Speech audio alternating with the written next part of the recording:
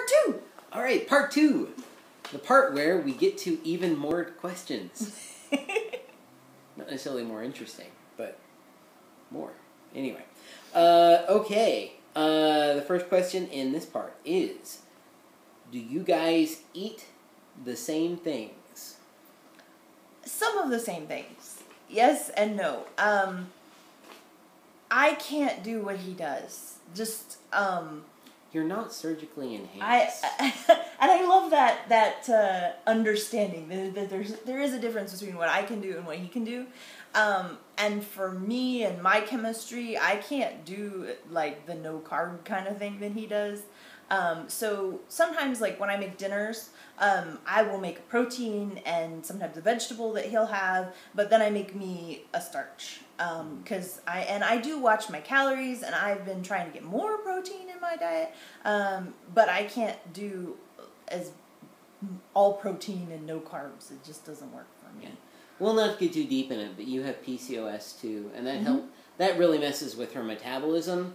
And so it makes it to where it's really hard for her to do low carb stuff.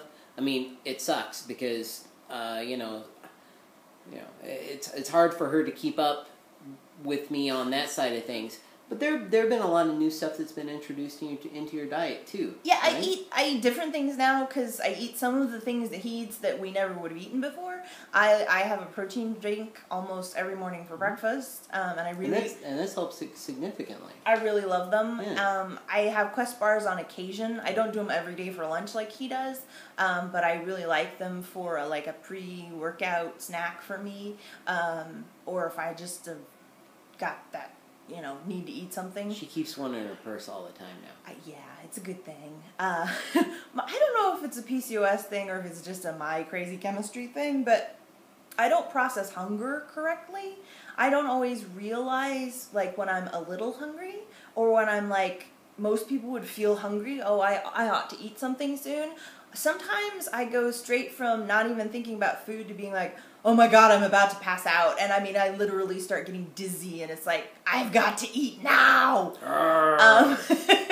And and 5 minutes cranky. ago, I do get a little cranky. And 5 minutes before, I would have told you I wasn't hungry. I don't even get the signals right. And so, yeah, Quest bar in the purse is a good thing for me. I can normally tell when she's hungry before she knows she's hungry. I don't know how he knows that. We've been together for a long time, I guess. We do. We're psychically linked. We are. Oh, there was that one time, we were in college. I was saying, you can tell him about Battleship? We're going to chase a rabbit for a second. Alright, so when we were in college, I was in a town at least a half hour away from her, and we were playing Battleship online. Mm-hmm. We got to this point where we started seeing each other's ships. We had several perfect games. We had several perfect games. Perfect games. No misses. It was wild. It was bizarre. We stopped playing because it freaked us out. It was freaky. It was. But we're psychically linked. We are. You see the the glowing aura there? Anyway. Alright. They're gonna think I'm crazy. No, I'm crazy. They already know I'm crazy. Alright. You're just an extension of me. Alright. Next question. Is there anything you wish you would have known prior to Scott having surgery that you know now? I don't know that I know it now, but I wish I would have had somebody to at least talk to about how you do this thing as an us. How you do this thing as a couple. Because it was really... That was the hardest part for me, leading up to surgery. I was a little worried about it being surgery. Not hugely worried, just a little worried. But the part that freaked me out was the trying to figure out what am I supposed to do as a spouse? How am I supposed to do this? Because I can't go on liquids only for 4 weeks. And is it okay to eat in front of him or not eat in front of him, and when and what, and it was really tough to negotiate that first 2 months when he was on the diet progression were really awkward for me. And I wish I could have heard some advice about that. That's when I came up with the idea of telling her I was surgically enhanced. and that helped a lot. I don't know why it helped so much, but it really did to like differentiate. Yeah, it does. I'm surgically enhanced, like a robot or something. We have slightly different rules. We do. We have different rules for life and food. Well, not life so much, Not just necessarily food. life, but food. Kind of life, but you know. Anyway,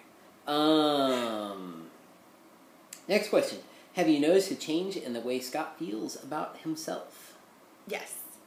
I think, I think the being more social now thing comes from him having more confidence in himself. I've always known he was a fabulous guy. That never changed for me. I forgot for a while. But yeah, you forgot. I forgot for a while. But I know. And I couldn't tell you. I couldn't Right. convince you. No one could have told me. And so, yeah. It's been nice. It's been really nice to see the changes that have happened. But they're like Scott becoming a truer version of Scott, not like Scott becoming a different person. Right. It's like my renaissance. That's what I've been likening it to. Yeah. It's like I'm having a rebirth of the old Scott, and it's awesome. I'm remembering. Okay. This is the most controversial question, and my wife might even blush.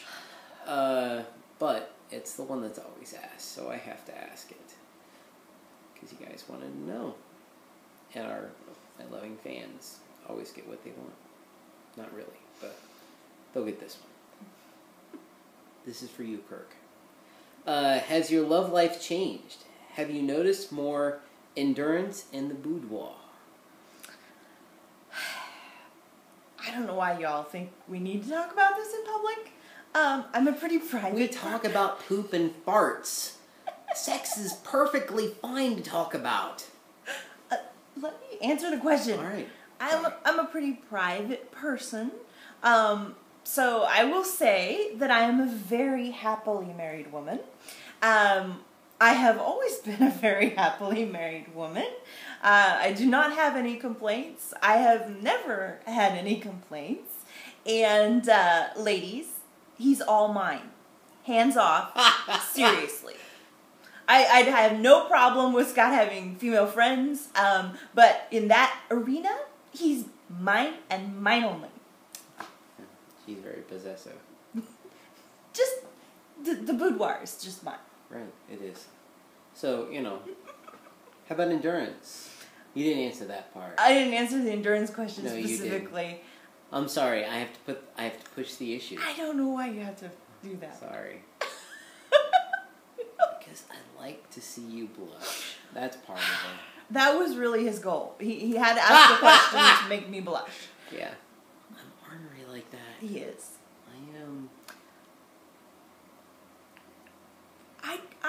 I just don't feel like that's a level of detail I'm comfortable putting out there for the whole world. Right. As I said on Fat Kings Friday, she is very well pleased. Yes. In the bedroom. And continues to be even more pleased. That's what I'm saying. Can we go on to the next question? question? Next question. Do you get irritated by how much life now revolves around WLS for Scott? Around the surgery? No. I mean, I'm totally with it in the life change part. The only time I ever get a little annoyed is he spends a lot more time on his phone now. And sometimes I wish he'd put the phone down. You all invited him into the big group chat, and he loves that, and it's so cool for him. But he was looking at it a little too much while we were with the family at Easter. It was just like, dude, put your phone away. It's okay. There was a lot of food there. It was keeping me away from that. But we just need to invite her in too. Suck her in. Minor annoyance, not like big annoyance. Minor annoyance. Minor annoyances. All right. So, how do you feel about my new WLS family? I want to meet them. She just wants to be a part of it. That's all. That's all. I think it's really cool that you've made a whole bunch of new friends, and I don't think either of us realized how big of a deal Tampa would be, or I really She wish I would could have gone. been there. We would have absolutely... That would have been awesome. Yeah, I would have absolutely sprung for the tickets for her if I would have known just how big Tampa was going to be for me. Really, going to Tampa, I thought I was going to spend the whole weekend alone, sitting in my room, thinking, why the heck did I come? I had no idea that I'd make such good friends and make such great connections. So, I know there's been a lot of word about, us being exclusive. That's complete BS, because, y'all took me in, and, what I'd say is, if you ever go to one of these, conventions, just insert yourself into the group, just sit down, start talking. We're all very, friendly, and, we all come from the same sort of background. We were all big people, and so, we come from that background where we understand what it's like to be a wallflower. So, like I said, just, insert yourself. And we're going to try to insert my wife into the group, too. Well, in most social situations, we come as a package deal. Right. Like, we both sing, and anytime we've ever, auditioned for choirs, I'm a soprano and he's a tenor. It doesn't matter which one of us you need, you get both of us. We're a package deal. Yeah, we're together.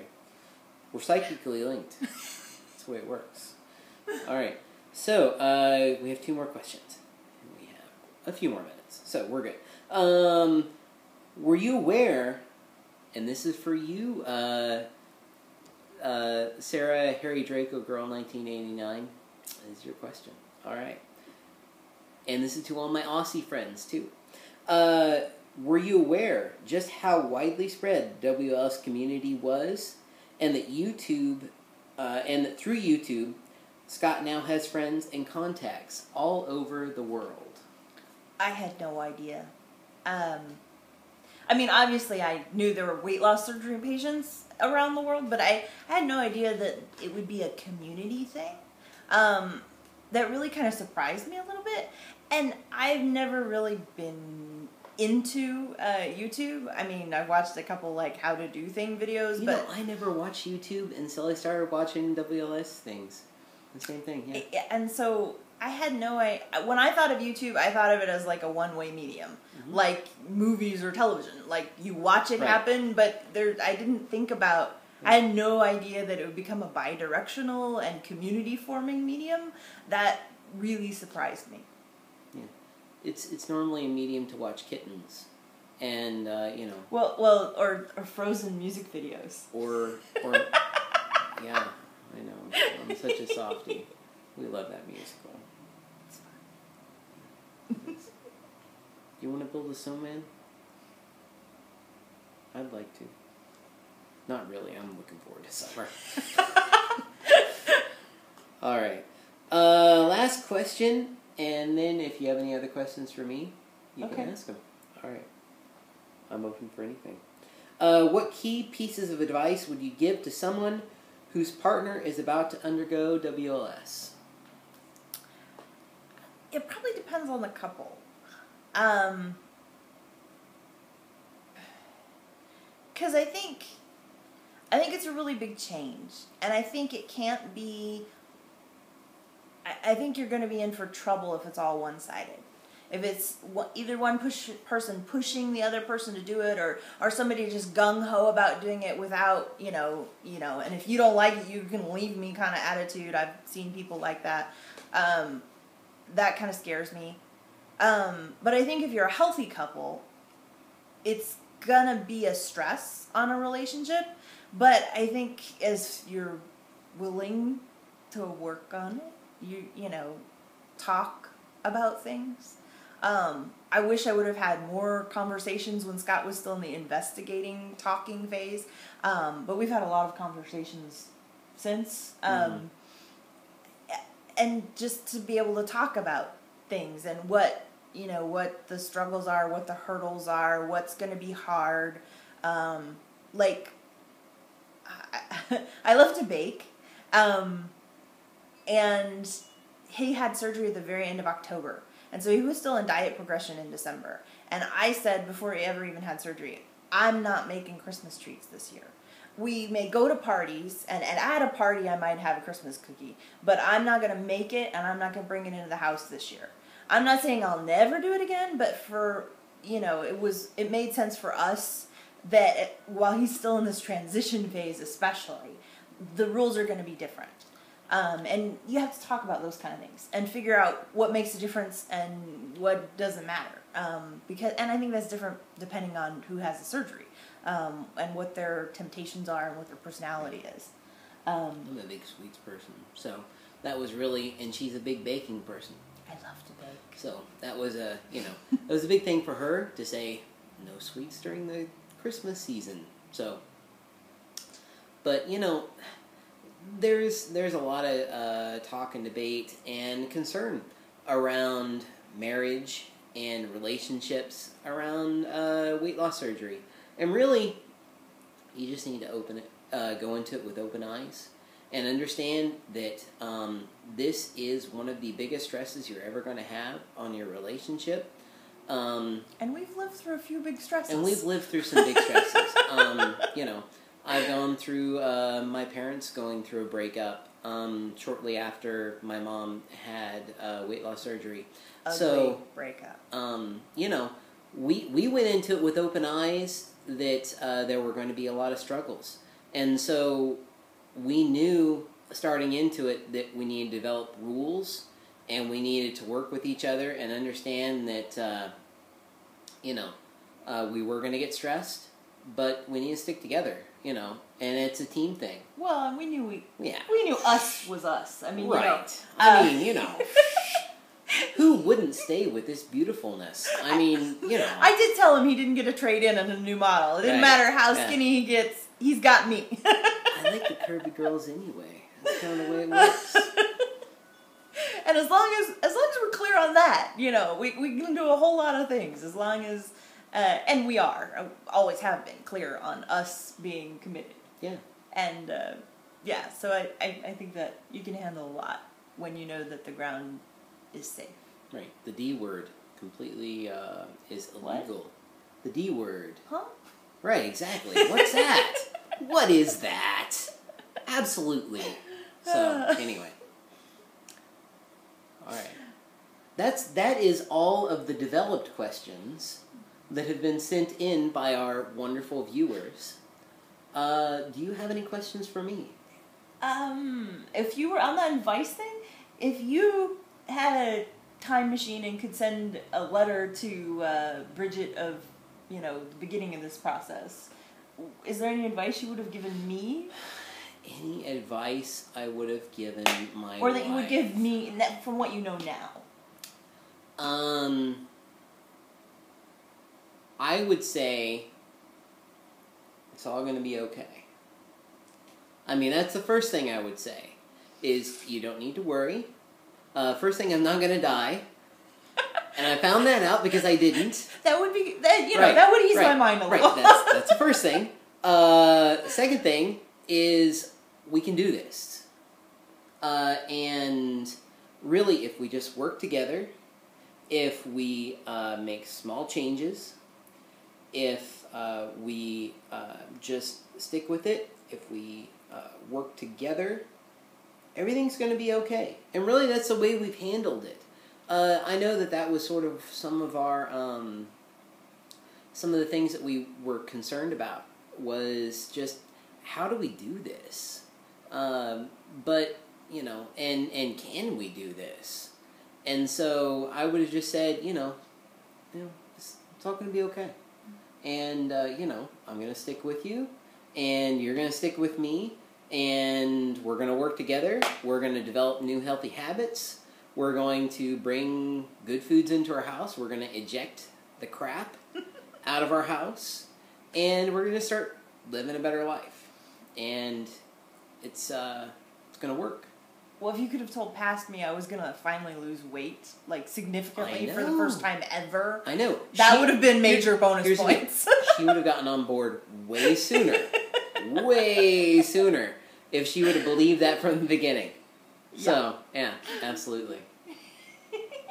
All right. Were there a couple questions from the top I was supposed to ask you to? Or answer about you that you answered? Oh, the habit thing. Habits I wish he didn't have. There aren't a lot, but...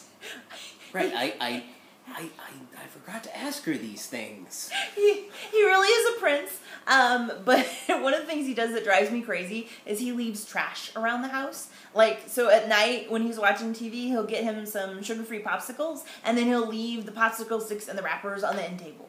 And it drives me crazy to leave trash out. It just does. And it's really a minor thing. It's not a big deal. But that's one of those little habits that annoys me. It's way better than Taco Bell wrappers, though, right? Yeah, it used to be other kinds of trash.